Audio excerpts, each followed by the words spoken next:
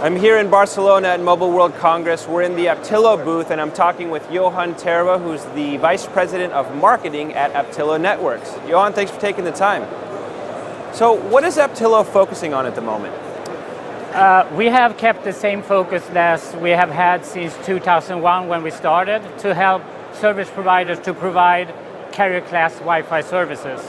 So it's all about control, really. It's controlling the user's access to the network, controlling the user experience, controlling billing and charging, but also controlling the money, how to monetize the network and how to save money in the process. Well, that's an important part. It is. And you know, we have done this successfully for over 100 plus service providers in 70 countries now.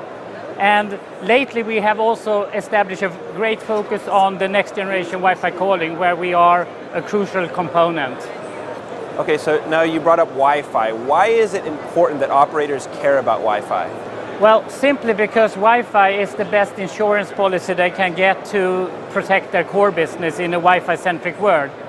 Already today, some 70% of the user's traffic is going over Wi-Fi, and that is projected to be around 85% in 2018.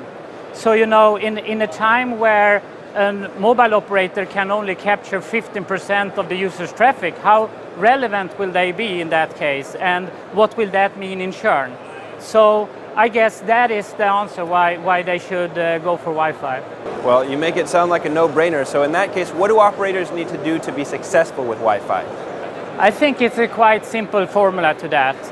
It's to maximize your Wi-Fi coverage, be everywhere where Wi-Fi is used, and also maximize the reach in devices, not only focusing on the mobile devices, but also the Wi-Fi only devices. And Aptilo can help service providers to maximize both of those parameters.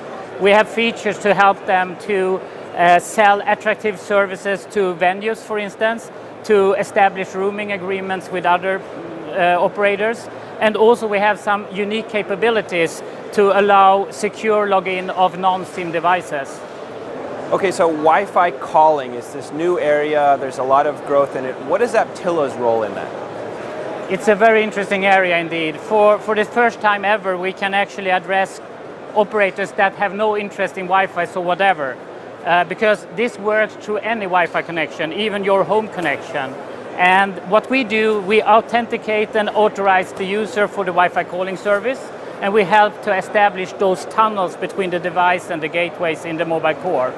So you can really say that we are the key for next generation Wi-Fi calling. Okay, but with Wi-Fi calling, what makes Aptilo's solution unique?